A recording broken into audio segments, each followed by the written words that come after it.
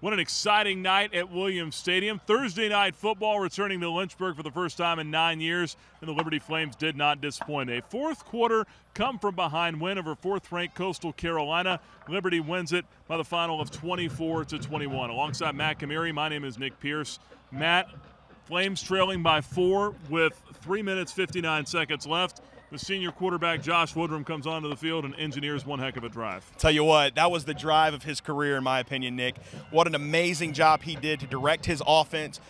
The offensive line blocked. Everybody did their part. Hit Petey with a big pass. And then, of course, the B.J. Farrow 40-yard touchdown. Just incredible drive. Yeah, hitting Farrow for the 40-yarder and a lot of yards after the catch as well. But let's go back to that 4th and 9 play. I don't think anyone doubted that the Flames were going to go to Peterson right there. But still, to be able to execute that was very impressive. It's hard to put into words. It was such a great play. It was such a great call. We had seen Josh go over the middle a lot to the tight ends, to receivers, to Dez. But that catch and just the focus that he had to reel that in, because we had seen some drops, was just incredible. Flames did a lot of great things here tonight. They also ran the ball for 150 yards, which is what the goal Coach Gill had earlier this week. He said if the Flames get 150 yards more rushing, they were going to have a good chance to win the football game. But let's talk defensively here as well. Liberty, great job by the defensive line, starting with Chima Uzuwihe. All the pressure he was able to get in the backfield. The Flames stuffed D'Angelo Henderson, one of the best backs in Big South Conference history. Yeah, Nick, he did. The entire defense played really well. Chima, again, he might have one of the best games of his career tonight. Nick Newman, the guys did a great job of containing Henderson. He had one long play, had 89 yards rushing. One play, he had 71, so I think they got the job done tonight. Certainly an impressive job by the entire Flames team here tonight, and had a chance afterwards to catch up with some of the seniors from the Liberty Flames. An emotional night, obviously, for a lot of those guys. This night is very memorable. I remember all the guys, all the players, all the plays. The fans was amazing today. I don't know, I'm just miss it.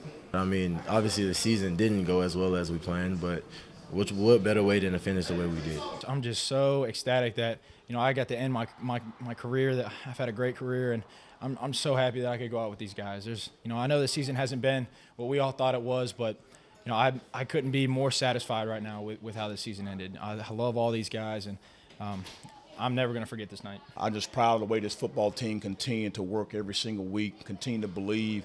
Again, a couple bounces here or there didn't work our way throughout the whole football season, but this football game, I think, showed our fans, this program is solid.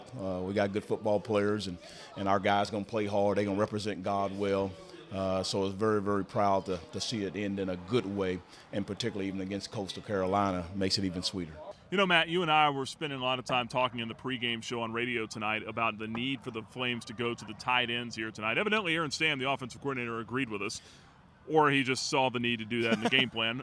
Nonetheless, they definitely got the tight ends involved tonight. Cannon Smith with 3 catches for 63 yards. Will Johnson saw the end zone as well here tonight. How big were the tight ends? Oh, tight ends played a huge role in this game. Again, talking about it in the radio pregame show last week, I think there might have been 2 or 3 targets to a tight end. Tonight, Cannon Smith, 3 catches, 63 yards, huge. The Will Johnson touchdown, huge. Josh had great patience to roll out and find his big tight end in the corner of the end zone. Had to get them involved tonight, especially after not sustaining drives last week. They were able to use them tonight to do that. And then defensively, let's talk about Chris Turner. This guy can jump out of the gym, so to speak, as they would say. But Chris getting up for that interception there, and a big spot to come away with the pick as well. Absolutely. It looked like he was at our shoulder height when he was up in the air on the replay. 4th interception on the year. I think everyone he's had has made an impact in the game, a big impact late in the game. That interception was just incredible, huge shift in the game. And from then on, the offense was doing work. And he's just a freshman. Yeah, exciting things to come from him. Keep that in mind. There was a blend of freshmen, seniors, just everyone making plays out here tonight. All-around team win for the Flames, one of their best performances of the year, no doubt about that. And a great crowd on hand here tonight as well, nearly 19,000 to see it. Absolutely. Sea of Red, Liberty students, best student section in all of FCS football.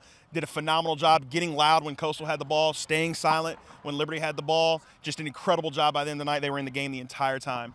Well, the Flames finished the season at 6-5.